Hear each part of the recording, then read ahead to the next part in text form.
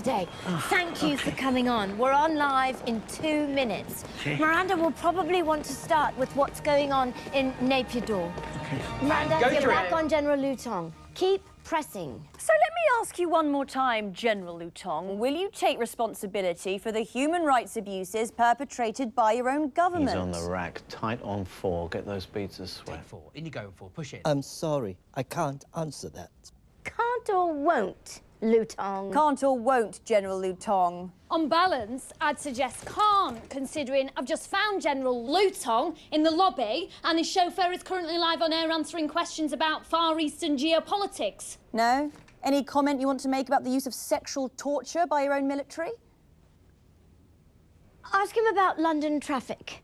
London traffic, General Lu Tong. Anything to say about that? No comment there. Unbelievable. That's it from General Lu Tong. We'll see you after this short break. Good job. Unfortunately, you leave me no choice. It's actually illegal to fire somebody for being pregnant. I'm not firing her for being pregnant. 50 years to decompose in landfill.